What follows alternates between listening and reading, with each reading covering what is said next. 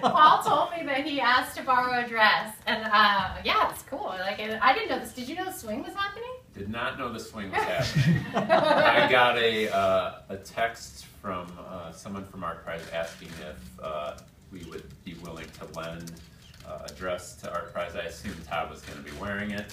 It was stretchy, luckily. I said I need to check with the artist, of course. So when Kate arrived, I asked her, and we talked a little bit about it, and she agreed to do it, which I think was great.